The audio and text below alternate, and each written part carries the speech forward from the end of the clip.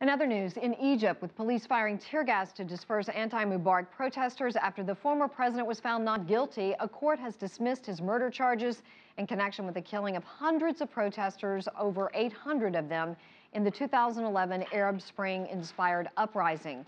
CCTV's Adel Mahrouky is in Cairo, where pro-Mubarak supporters also rallied to cheer on the verdict.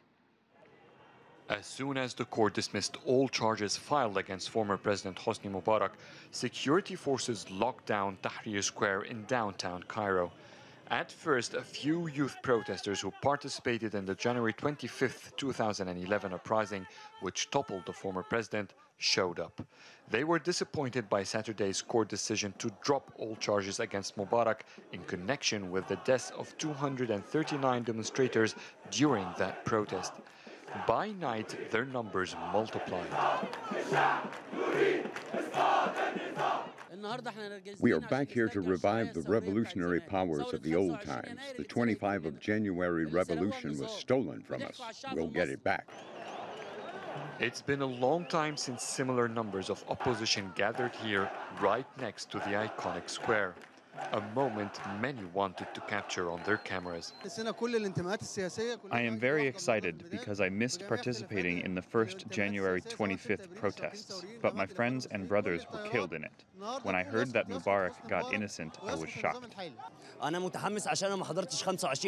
Everyone has forgotten their political background, whether leftist or the Muslim Brotherhood. All streams are chanting together, down with Hosni Mubarak. That was true, but not for long. Muslim Brotherhood members showed up flashing their hand sign, a symbol for the hundreds of Brotherhood supporters who were killed in August 2013 when security forces cleared two protest camps. A witness told CCTV he saw someone among the protesters throw a device near the army troops. An explosion was heard, then police fired warning shots and tear gas. Security forces have quickly intervened to push protesters away from Tahrir Square. It's by far the largest number of protesters has gathered in one place since the 15 months ago.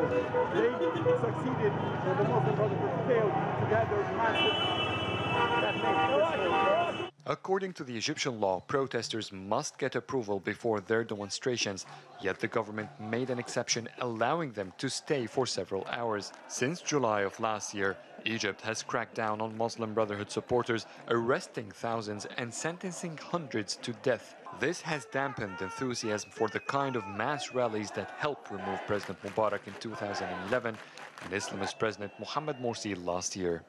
Adel, CCTV, Cairo.